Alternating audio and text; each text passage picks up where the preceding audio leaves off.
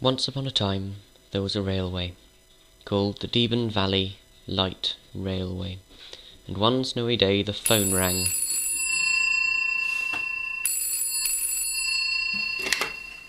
Hello? This is not Gortag at Aldeburgh. We have a bit of a problem. Farmer Gelert wants to be delivering to Christmas tree to Aldeburgh today, but it's snowed in. Yes, that is a problem. Is there any way you could get a train through? I'll see what I can do, and by the way it's pronounced Aldeburgh. Cheerio, said Zack. Well, we'll see. There may be hope for our Christmas tree after all, grumbled Nat. Zack hurried down to the badly drawn engine shed in which one of the locomotives of the Deben Valley Light Railway rested. He started a fire in her firebox. River Deben was the engine's name. Paper and small bits of wood were used to light the fire. Soon these were well ablaze.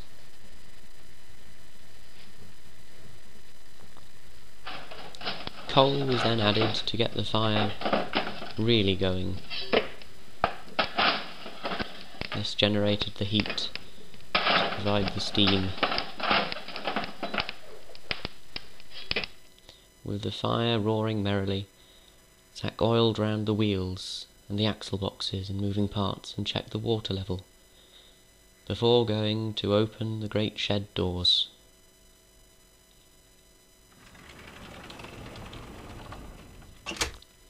Gosh, what a lot of snow, Zack said. With a shovel, he started to dig the snow out for the first few meters of line, and uncovered an old, tatty coal truck, which was in front of the engine shed. "There's a snowplough in the back of this shed," said Zack, and he fetched it, and dragged it out to the front of the coal truck, before attaching it firm onto the front. "With this, we can plough the line clear of the snow," said Zack. The fire was now roaring merrily in the River Deben's firebox. Some more coal was added, and the River Deben was taken out of the engine shed and coupled up to the snowplough.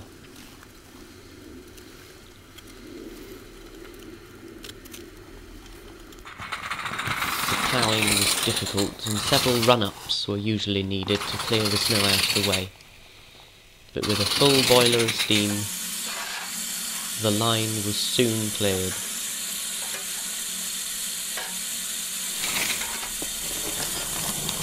The plough was working effectively. They soon arrived. You got through them! Yelled Nat into Zack's ear.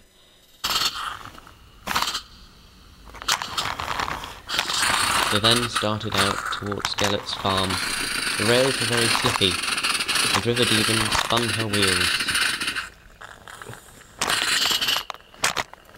It's been moved.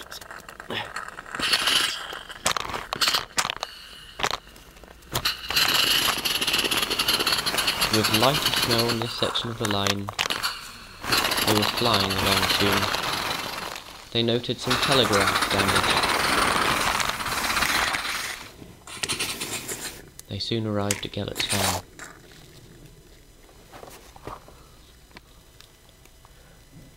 "Finally you have arrived," said Farmer Gelert. "We have your Christmas tree." "Oh, so you do," said Zack. "Well, I'll see what trucks I can get back at Aldeburgh." Zack then departed on River Deben and left the snowplough behind at Gelert's farm. He was sure he had seen some suitable trucks on one of the sidings at Aldeburgh.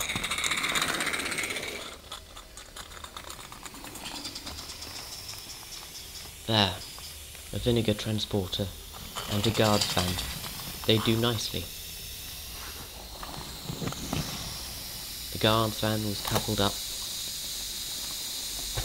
to River Deben.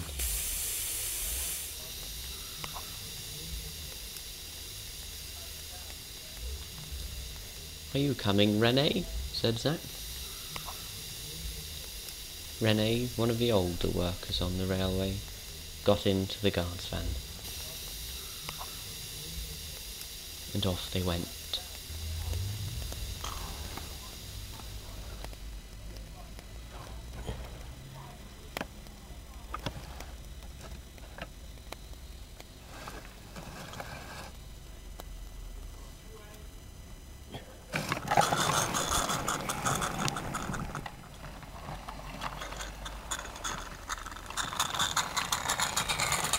All the way back to Gelert's farm.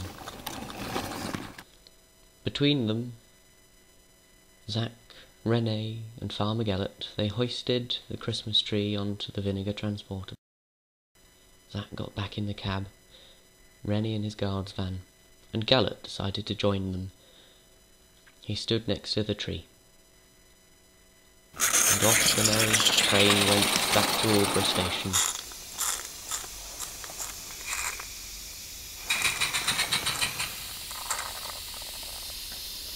Christmas tree. Nat was delighted.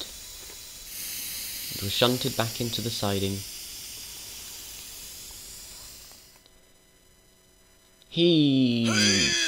Said Zack and Nat, and the Christmas tree was uprighted, ready in time for the Christmas carol session, and all was well. Merry Christmas from the DVLR.